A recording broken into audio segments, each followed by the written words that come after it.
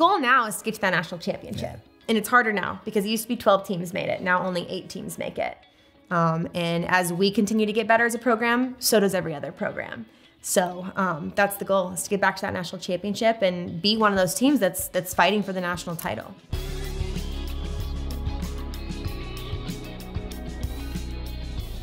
Jordyn, it's great to see you. I was watching Hogs Plus and the Follow Gymnastics, behind the scenes, 2 episodes. I was excited. Yeah.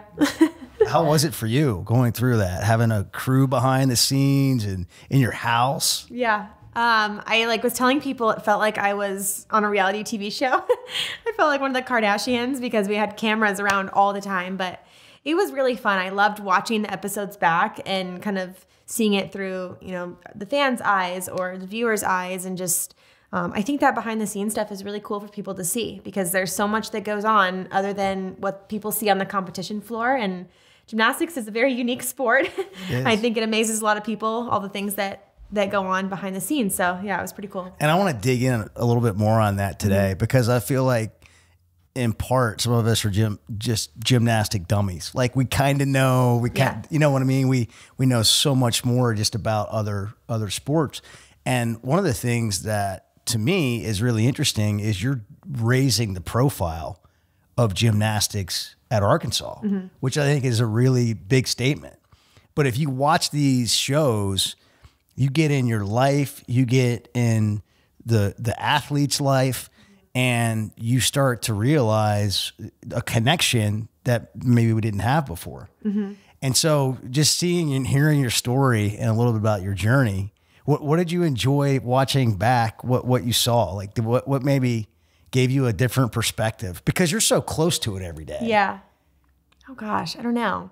I personally love seeing our athletes' interviews because, I mean, we spend so much time with them. We know them really, really well, but just seeing the scenes of them out going to Mamica or going into the movies or whatever they do is just, it's cool because, that what we do as coaches and our philosophy here at Arkansas is that, we try to get to know them as people and we appreciate them as whole human beings, not just the athlete that is them. So I love those pieces and even with Leah Smith, seeing her parents and interviewing her parents and all of those little elements I think it's great for people to see that it's a whole picture of what the program is, not just gymnastics and training and competing. Tell me more about that, your philosophy, what you want to be as a coach. I mean, you're relatively new to being a head coach, right? This is your 3rd year at Arkansas. You'd never been a head coach before, right? Nope. So tell me what you were thinking going in. What have you learned? And who is Jordyn Wieber as a coach? Yeah. I mean, if you want me to tell you what I've learned, we could be here all day. Big picture. Just because, I mean, I was not a head coach before this. And, the position I was in before was volunteer assistant at UCLA. So I jumped from volunteer assistant to head coach, which was a big jump. But I was ready for it and I was ready to take on the challenge. But my philosophy comes from a few different places. First of all, my own experience in the sport. I've had a lot of ups and downs in gymnastics in my own career, had some really amazing successes, but also saw some really dark times. And at the end of the day, I just love gymnastics. I love this sport. I love what it's done for my own life, and it's made me the resilient person I am today. And I think it's the best sport for teaching life lessons. So that's really kind of where my philosophy with coaching kind of started, was wanting to give athletes and college athletes specifically just a great environment to learn, to grow, not just as an athlete and reach their potential, but as a human being, and learn how to become a champion of life, not just a champion of their sport. And so that's what we do. We coach them not just as athletes, but as students, as people, as human beings.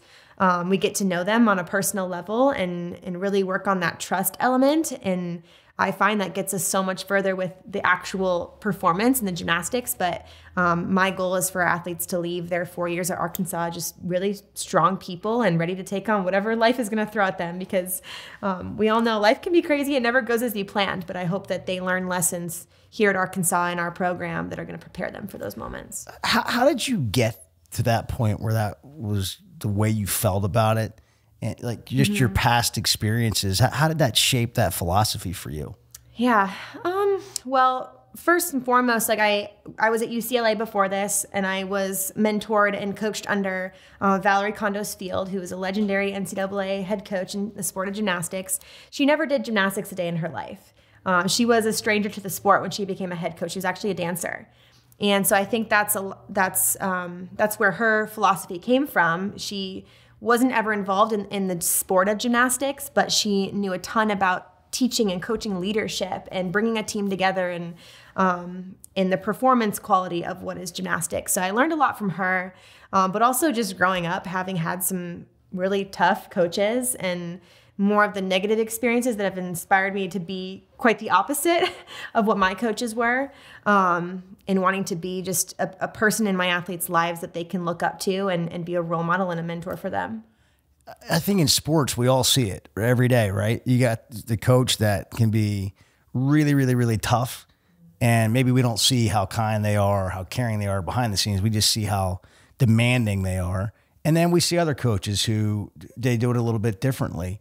I think when you hear like what you're talking about, we often sometimes wonder about these athletes and like, are they just being like put through the ringer? I mean, gymnastics is hard. Like I don't know much about it, but other than watching the Olympics, I don't know, but you see the training, right? And that grind. And I could see where if you didn't have that, the rest of that, how tough that must have been at times if you experienced that.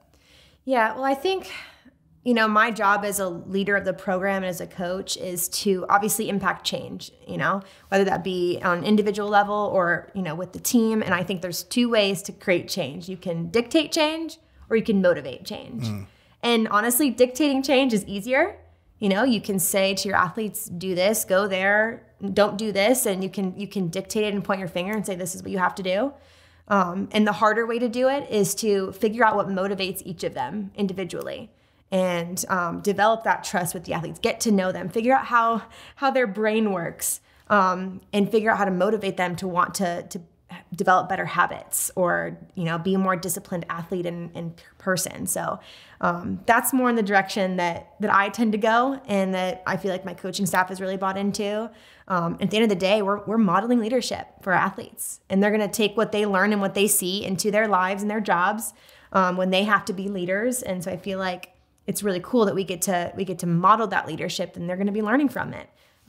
So yeah, it's too hard of a sport to be miserable every day, and we try to make it a really good learning and fun environment for our athletes. That's some great insight there. So the Arkansas gymnastics program started in 2003, Mark and Renee Cook. They had a couple of big moments, one in 2009, one in 2011, some like nationals, 5th and then 4th in the SEC. But one of the things I've noticed about you, and I mentioned this, is how you're raising the profile of the program, and you're starting to really hit some benchmarks. What was sort of your thought about what you were taking on and where you wanted it to go when you got here back in 2020? Yeah. Well, obviously, when I was interviewing for the job, I knew it was an SEC program, which, I always looked at the SEC like this is a really strong conference for gymnastics. The SEC often wins national championships, and there's all of these resources with football and basketball programs doing great. So I knew that. I also knew that Arkansas gymnastics had a really great foundation that Mark and Renee laid since 2003, and they had made nationals a few times. They had an individual individual national champion on vault and floor with Kat Grable. So I knew the foundation was there, and they had always been a good program. But I was really excited to just continue building on that foundation and really taking the program from good to great. And that's what I was interested in doing. And one of my main goals coming to Arkansas was to really build a buzz around the program. And that was something that naturally my name brought in the very beginning, but I knew that wasn't going to last forever. And so I kind of utilized that to then bring attention and awareness around the program. And develop the social media, work on the marketing tactics a little bit, and make our home meets really fun and engaging for fans to come. And then doing our first ever meet in Bud Walton Arena. I mean, all that stuff has just been really fun. It's one of the cooler parts of my job that I get to work on every day. It's challenging, but we really focus on building that buzz around the programs. Now more eyes are on Arkansas gymnastics. And then simultaneously, we've worked to really elevate the level of recruits and the level of gymnastics. And we still have athletes who are coached by Mark who are currently on the team, and they've grown through so many different coaching staffs. So it's really cool to see the way they've continued to grow and get better as time has gone on as well. Behind the scenes of that Bud Walton night featured on Hogs Plus on the follow, how did that come about? And then on the back end of it, like, is it what you thought afterwards? I mean, it exceeded all of my expectations. It was a magical night. We had been talking about it, honestly, since I arrived on campus. The first year, there's a lot of conversation around, okay, next year, maybe we can try one. But then COVID hit, and that made things a little bit more tough. We couldn't really have big crowds my second year, so we put it on hold.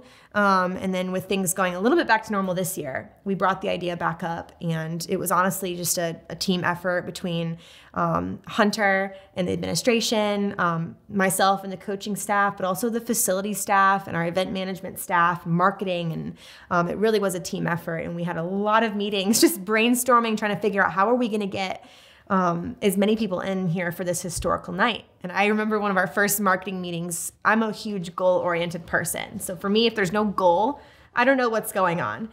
So one of the first meetings I said, we need a goal of how many fans we're going to get in the arena. And I think the attendance record at the time for gymnastics in Barnhill was like 6,700 or somewhere around there. And so I said, I think the goal should be 10,000 fans. And maybe a few people looked at me like I was crazy.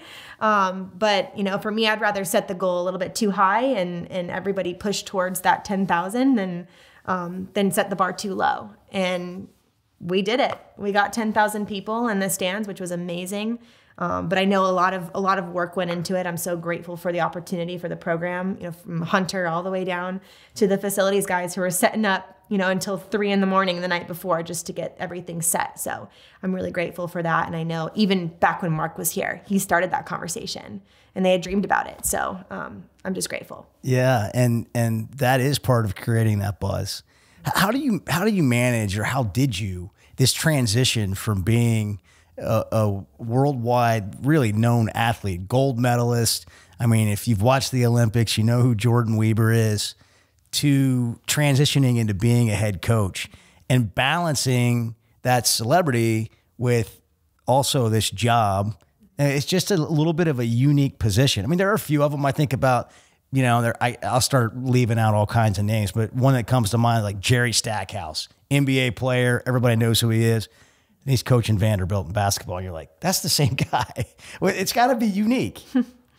Yeah, I think so. I think it kind of started when I was fresh off the Olympics. I went professional in the sport of gymnastics, which at the time before NIL was a thing, you couldn't, go to college and compete if you had taken sponsorships and endorsements and done appearances and all that. So that's the road I went down, which meant I lost my college eligibility.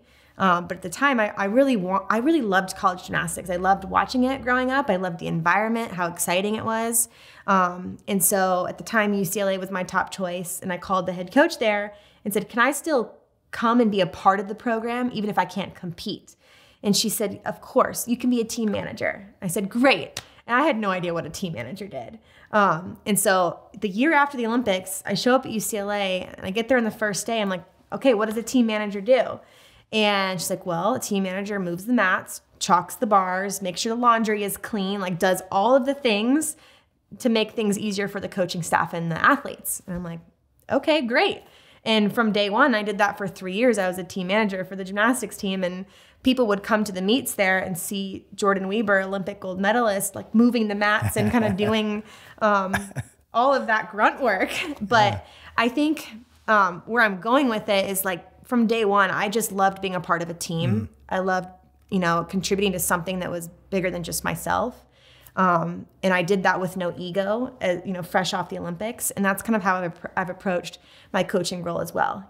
Jumping from volunteer to head coach was a big jump, but I just have approached it with no ego as much as I can and asked a ton of questions and leaned on people that are there to help me and answer those questions. And I think that's helped me be successful in these first 3 years. It's also a jump in the way these athletes grow up in a lot of cases, right? Individual to now you're part of a team and trying to achieve a team score.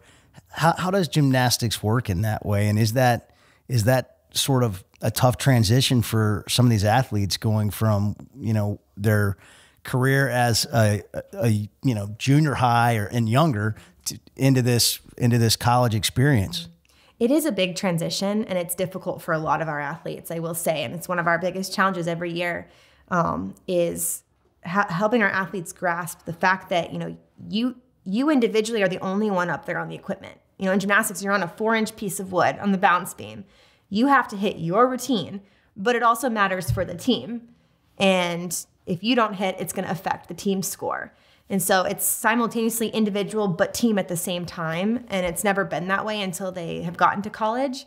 And it's difficult because it adds a lot more pressure when you're having to do it for the team versus just yourself and for your school. And you're representing an entire university and a fan base and all of these people. So it's a whole other level of pressure, but gymnasts inherently love pressure. That's why they compete in gymnastics. They don't get this far unless they thrive on that pressure and loving performances.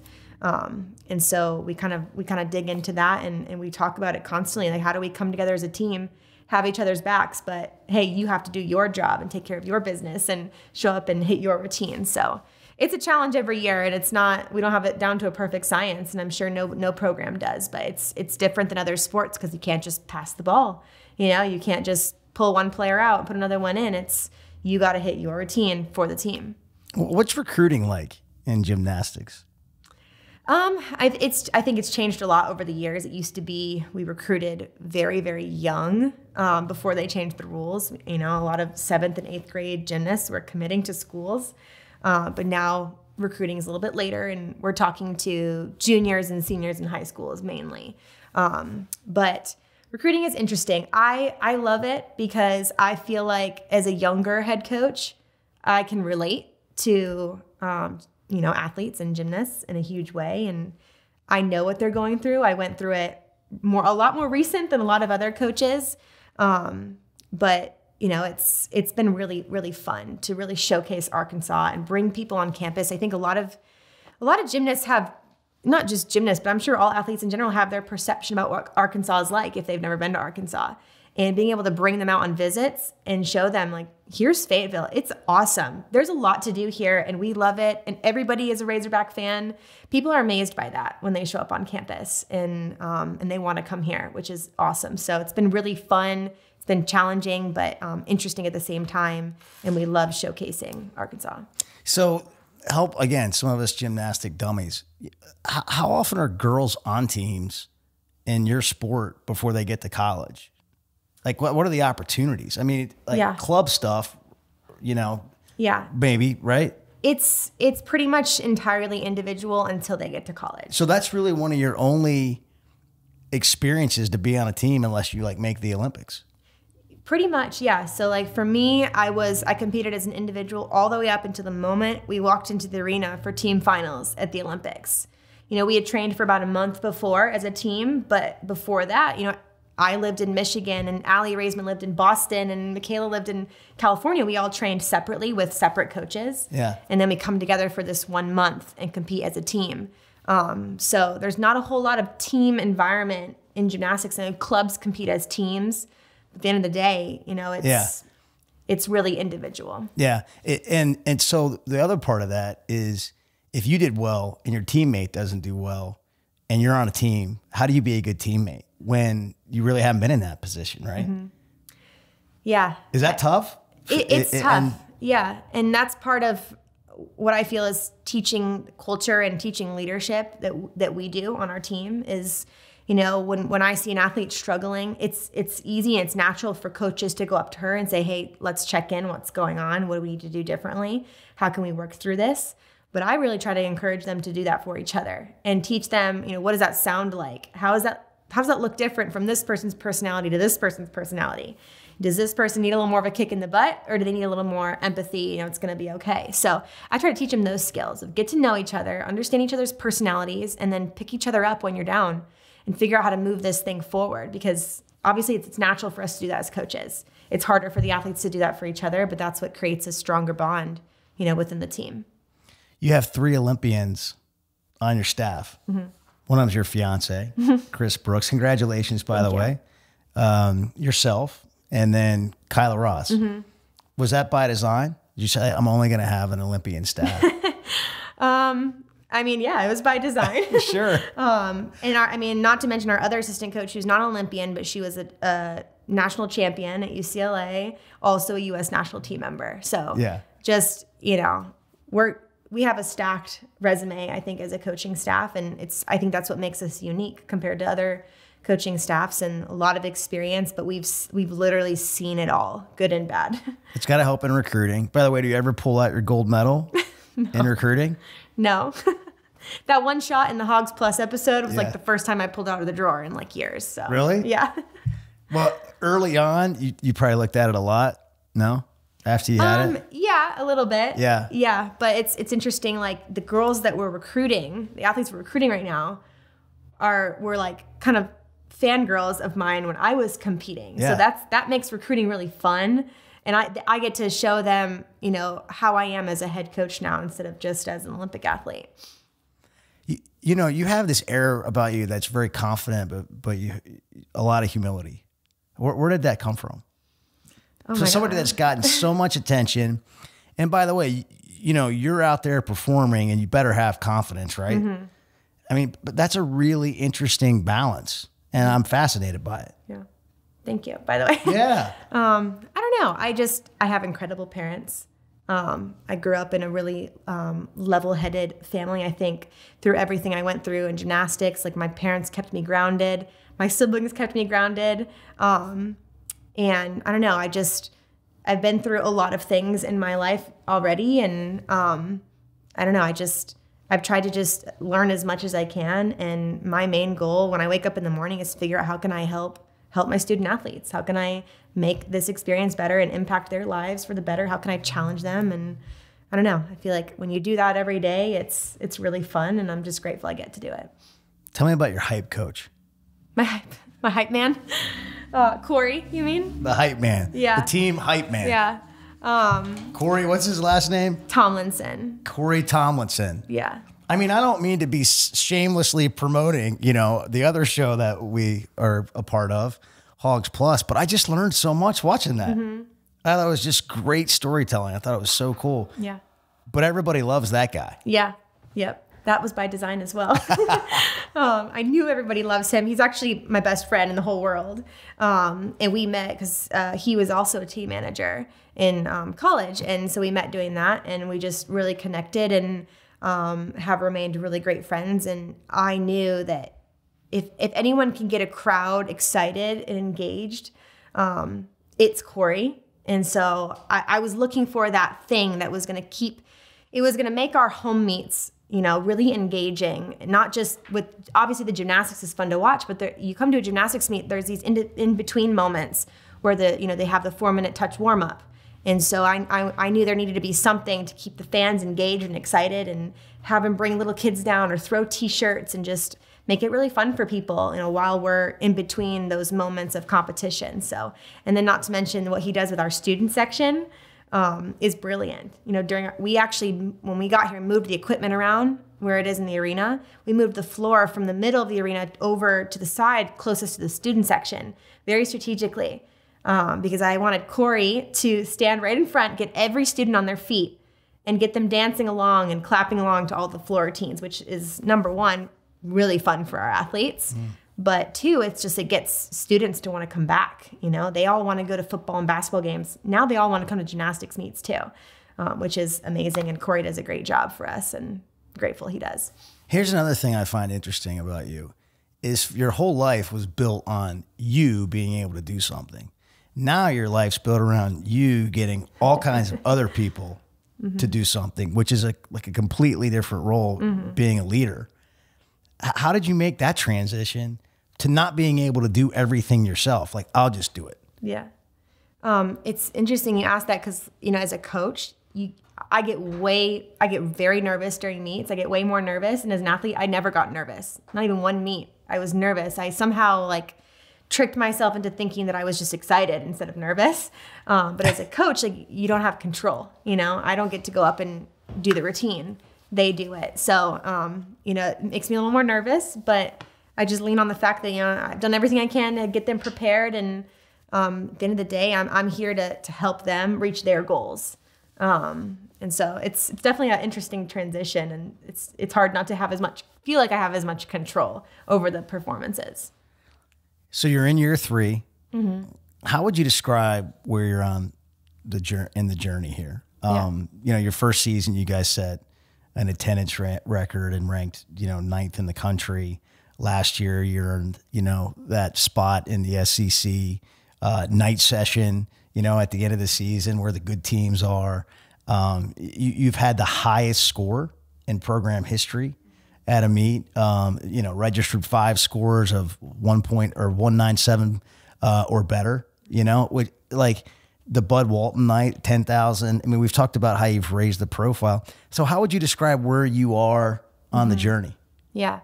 We've made incredible strides these past 2 years in a lot of different ways. The thing I'm most proud of is where we're at culturally as a program and as a team. I walk into practice every day, and, the differences between this year and 2 years ago when we first got here, just in, the faces of our athletes and the way they show up and the way they're excited to do what they're doing. I'm really, really proud of that. We are still, obviously every year we try to recruit and we try to elevate the talent, but this year it feels like we finally have a really, really strong team of talent. And where we're at right now is getting them to believe it. The expectations are higher. They've broken all these records last year and continue to do that. And now they know the expectations are higher. So it's the challenge right now is getting the team to believe that they're good and that they can be good all the time.